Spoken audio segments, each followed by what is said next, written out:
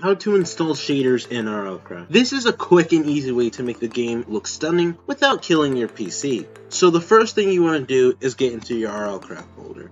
I do this with CurseForge. You should be able to do this with whatever you use to get into RLcraft. Next, you want to get into your Minecraft folder, but most people don't know how to do this, so I'm going to go ahead and show you. First, go to your desktop search bar and type in %appdata%. Once you do that, you should see a folder. Go ahead and click on that. Next, click on the .minecraft. This is your Minecraft folder. Now that we're in here, we need to look for our shaders folder. If you want to learn how to install shaders, I suggest watching this video right here at the top right. Once you find your shaders folder, go ahead and drag and copy it into your RLcraft folder. After that, you're done. You can now run RLcraft with shaders, but make sure to have a shader pack inside your shaders folder. That way you can actually play with whatever shaders you want. I use BSL shaders. That's it for today, guys and girls. I hope you enjoyed the video. If you did, go ahead, hit like, hit subscribe, and I'll see you all next time.